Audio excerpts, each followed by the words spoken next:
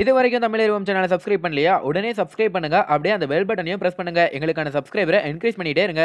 Hello viewers, இன்னைக்கு நம்ம என்ன பார்க்க போறோம்னா மேட்டூர் அணையின் வரலாறு பற்றிய பல சுவாரஸ்யமான தகவல்களை இந்த வீடியோவில் பார்க்கலாம்.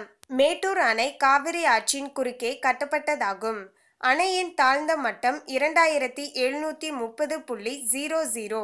அணையின் முழுநீர் மடம் 2850.00 FRL. அணையின் உபயோகமாகும் அளவு 8.073 TMC. மொத்த 8.500 TMC. இடது கரை வாய்க்காலின் அளவு 456 LBC.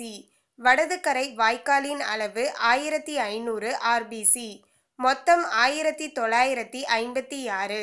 பாசன பரப்பு 13,48,390 ஏக்கர். பயிரிடப்படும் மொத்த பரப்பு 1,70,020 ஏக்கர். பாசனத்திற்கு ஒரு கன அடி நீர் ஓட்டத்திற்கு பாசன பரப்பு 89 ஏக்கர். சுண்ணாம்பு மற்றும் காரையில் கட்டப்பட்டுள்ள மேட்டூர் அணையின் மொத்த நீளம் 5300 அடியாகும். அணையின் அதிகபட்ச உயரம் 214 அடியாகும். அதிகபட்ச அகலம் 171 அடியாகும். அணையின் சேமிப்பு உயரம் 120 அடியாகும். மேட்டூர் அணையில் 59.25 சதுர மைல் பரப்பளவில் நீர்த்தேக்கி வைக்கப்படுகிறது. முன்பு இந்த அணையினால் தமிழ்நாட்டில் 20 லட்சம் ஏக்கருக்கு மேற்பட்ட நிலங்கள் பாசன வசதி பெற்றன. அதாவது திருச்சி மாவட்டத்தில் 2.74 லட்சம் ஏக்கரும், தஞ்சாவூர், திருவாவூர் மற்றும் நாகப்பட்டினம் மாவட்டத்தில் 12.05 லட்சம் ஏக்கரும், சேலம் மாவட்டத்தில் 4.66 ஏக்கரும், புதுக்கோட்டை, தென்னார்காடு மாவட்டத்தில் 2.70 லட்சம் ஏக்கரும் சாகுபடி செய்யப்பட்டது. ஆனால் இப்போது தமிழ்நாட்டில் மொத்தம் சாகுபடியே 16 லட்சம் ஏக்கரில்தான் செய்யப்படுகின்றன. அதில் குறுவை 4 லட்சம் ஏக்கரிலும், சம்பா 12 லட்சம் ஏக்கரிலும் செய்யப்படுகின்றன. திட்ட வரலாறு: 1923 திருவாங்கூர் சமஸ்தானத்தில் உள்ள திவான் பகதூர் சர் சி.பி. ராமசாமி ஐயரிடம் ஒருங்கிணைந்த தஞ்சை மாவட்ட விவசாயிகள் எடுத்து விளக்கினர். அவர் மைசூர் சமஸ்தானத்தாரை அணுகி திவான் பகதூர் விஸ்வேஸ்வரய்யா என்பவரிடம் இது குறித்து எடுத்துரைத்தார். அம்முயற்சிக்கு காரணமும் உண்டு. Sir CP. ராமசாமி ஐயரின் முன்னோர்கள் தஞ்சையை சேர்ந்தவர்களே. மைசூர் சமஸ்தானத்தார் மீண்டும் ஆட்சேபனை தெரிவிக்கவே தஞ்சை மாவட்ட விவசாயிகள் ஒன்று சேர்ந்து புயல் மற்றும் வெள்ள சேதத்தினால் ஏற்படும் இழப்புகளுக்கு ஆண்டுதோறும் 30 லட்சம் நஷ்ட ஈடாக மைசூர் சமஸ்தானத்தார் கொடுக்க வேண்டும் என தஞ்சை மாவட்ட ஆட்சித்தலைவர் மூலம் மைசூர் சமஸ்தானத்திற்கு நோட்டீஸ் கொடுத்தனர். வருடா வருடம் 30 லட்சம் கொடுப்பதை காட்டிலும் மேட்டூரில் அணை கட்டுவதற்கு சம்மதம் கொடுப்பதே சிறந்தது என திருவாங்கூர் சமஸ்தான திவான் பகதூர் சர் சி.பி. ராமசாமி ஐயர் எடுத்து கூறி மைசூர் சமஸ்தானத்தை சம்மதிக்க வைத்து சம்மத கடிதம் பெற்று தஞ்சை மாவட்ட ஆட்சித்தலைவருக்கு அனுப்பி வைக்க வைத்தார்.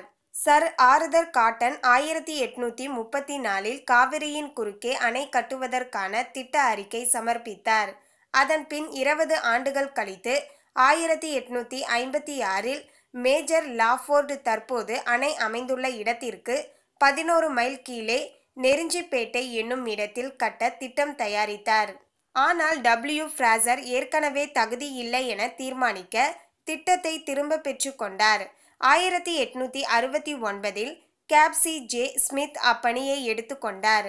அதன் பின் 1880 மேஜர் மாண்டகோ மெரி, அதன் பின் கேப்டன் ரோ மில்லி, 1892 கோயமுத்தூர் செயற்பொறியாளர் ஜே.சி. லார்மினி மேற்கொண்டார். 1901 ஹியூஸ் பவானி திட்டத்தை நீர்ப்பாசன ஆய்வாளர் ஜெனரல் ஹிகாம் அவருக்கு பின் வந்த தாமஸ் முன்பும் சமர்ப்பித்தார். காவிரி நீர்த்தேக்க திட்டம் H.A. மோஸ் அவர்களால் செப்டம்பர் 2, 1904 முழு வடிவம் பெற்றது. இத்திட்டத்தின் மதிப்பு 292.3 லட்சங்கள் ஆகும். மூலம் இது இந்திய அரசின் ஒப்புதலுக்கு கடித எண் 597 நாள் 13 ஜூன் 1906 அனுப்பப்பட்டது. இதனுடன் இணைந்து கட்டணை வாய்க்கால் திட்டத்தையும் நீர்ப்பாசன ஆய்வாளர் ஜெனரல் சர் ஜான் பென்டனுக்கு தலைமை பொறியாளர் H.E. கிளர்க் அனுப்பி வைத்தார்.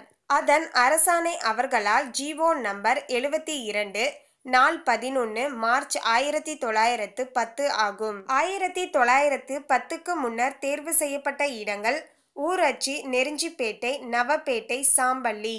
கோல் WM எல்லிஸ் காவிரி மேட்டூர் திட்டத்தின் கண்காணிப்பு பொறியாளராக நியமிக்கப்பட்டார்.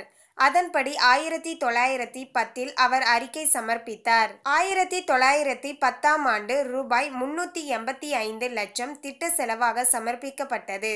இதன் அரசாணை அவர்களால் GO நம்பர் 386 நாள் 3 டிசம்பர் 1910.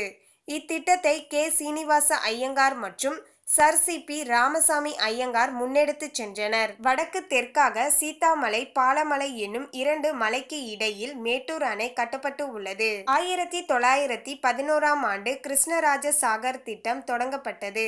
இத்திட்டத்தின் மதிப்பு 2.5 கோடி ஆகும். மின் திட்டத்துடன் சேர்த்து 6.25 கோடி ஆகிறது. சர் ஹியூஜ் கீலிங் பெருங்கற்களை கொண்டு அணை கட்டலாம் என்று முடிவு செய்யப்பட்டது. இதை முறைப்படி ஆலிங் பிரிட்ஜ், பாரன் ஜேக் அணைகள் அமெரிக்காவில் கட்டப்பட்டன.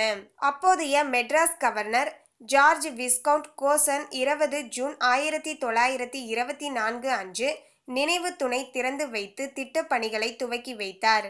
மேட்டூர் அணைக்கு 20 ஜூலை 1925 முதல் வெடி வைத்து பணிகள் துவங்கப்பட்டது. திட்ட பணிகளுக்கு சாலைகள் மிக மோசமாக இருந்ததால் செயற்பொறியாளர் TIS மெக்கே ஈரோட்டில் இருந்து அணை வரை 36 மைல்களுக்கு ரயில் பாதை அமைத்து கொடுத்தார். நில ஆர்ஜிதம். காவேரிபுரம் முதல் நாகமரை வரை நில ஆர்ஜிதம் செய்யப்பட்டது. சேலம் மாவட்டத்தில் 7409 ஏக்கர்களும், கோயமுத்தூரில் 11,462 ஏக்கர்களும் எடுக்கப்பட்டது. அதன் அரசாணை GO நம்பர் 196 நாள் 2 மே 1925. இதற்கென துணை ஆட்சியர் நியமிக்கப்பட்டார். அரசாணை GO நம்பர் 365 நாள் 30 ஜூலை 1925 ஆகும். அணையின் கடைகோடி நீங்கலாக மொத்தம் 18,435.84 ஏக்கர்களும் 4,146 வீடுகளும் ஆர்ஜிதம் செய்யப்பட்டன.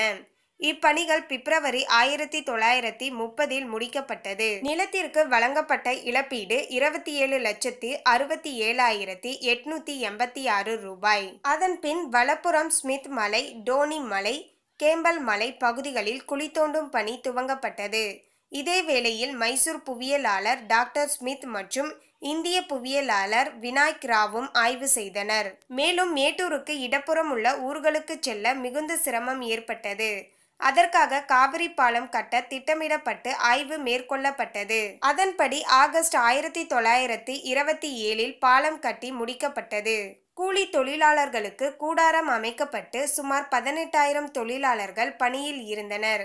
1926 அக்டோபர் 1926 இந்திய அரசின் கன்சல்டிங் பொறியாளர் கட்டுமான பணிகளை ஆய்வு செய்தார். கட்டுமானத்திற்கு தேவையான சுர்க்கி மற்றும் சுண்ணாம்பு சங்ககிரி, பவானி மற்றும் சேலம் பகுதிகளில் இருந்து கொண்டுவரப்பட்டது. அப்பொழுது கிளமெண்ட் முல்லிங்ஸ் போர்ட்லாண்ட் சிமெண்ட் பயன்படுத்த சிபாரிசு செய்தார். அதன்படி அரசாணை GO நம்பர் 1815 நாள் 22 ஆகஸ்ட் 1927க்கு பிறகு சிமெண்ட் பயன்படுத்தப்பட்டது. ஆரம்பத்தில் கிடைத்த மணல் திருப்தி இல்லாததால் பாறைகள் உடைக்கப்பட்டு பயன்படுத்தப்பட்டன. பின்னர் பரிசல்கள் மூலமாக சோளப்பாடியில் இருந்து சுமார் 22,39,000 கன அடி மணல் கொண்டுவரப்பட்டது. அணைக்கு பயன்படுத்தப்பட்ட மணல் 2,66,51,286 கன அடி. இதர பணிகளுக்கு 16,08,628 கன அடி. மீதமானது 4,57,520 கன அடி. அணையானது 21 ஆகஸ்ட் 1934 அன்று மெட்ராஸ் கவர்னர் சர் ஜார்ஜ் பிரட்டெரி ஸ்டான்சியால் திறந்து வைக்கப்பட்டது. நீர்த்தேக்கம் ஸ்டான்சி நீர்த்தேக்கம் என பெயரிடப்பட்டது. அதேபோல் 1938 ராயபுரம் மருத்துவக் கல்லூரியில் மருத்துவம் மற்றும் அறுவை சிகிச்சையில் 5 வருட டிப்ளமோவை அறிமுகப்படுத்தினார். அதன் பின்னர் ராயபுரம் மருத்துவக் கல்லூரி 2 ஜூலை 1938 முதல் ஸ்டான்சி மருத்துவக் கல்லூரி என அழைக்கப்பட்டது. இன்றளவு அணை கட்டுவோருக்கு முன்மாதிரியாகவும் உலகத்திலேயே முக்கியமான கல் அணையாகவும் இருப்பது மேட்டூர் அணை. அது கட்டப்பட்ட போது 1934இல் மேட்டூர் அணையே உலகின் நீளமான அணையாக இருந்தது. மேலும் பொறியியல் கலையின் பொலிவு முழு உருவம் பெற்ற இடம் மேட்டூர் பார்த்து மகிழவும், படகோட்டி இன்புறவும், மீன்பிடித்து உண்ணவும், பூந்தோட்டத்தில் பொழுதுபோக்கவும் மேட்டூர் மேலான இடம். மின்சார பெருக்கத்தாலும் புத்தம் புதிய தொழிற்சாலைகள் மேன்மேலும் தோன்றி வருவதாலும் மேட்டூர் தமிழ்நாட்டின் பொருளாதாரத்தில் தனி சிறப்பை பெற்றிருக்கிறது. மேலும் மேட்டூர் அணை பற்றிய உங்களுடைய கருத்துக்களை கமெண்ட்ல பதிவு பண்ணுங்க. இந்த தகவல் உங்களுக்கு பிடிச்சிருந்தா லைக் பண்ணுங்க, ஷேர் பண்ணுங்க. இது போன்ற சுவாரஸ்யமான தகவல்களை தெரிந்து கொள்ள சேனலை சப்ஸ்கிரைப் பண்ணுங்க. தேங்க்யூ.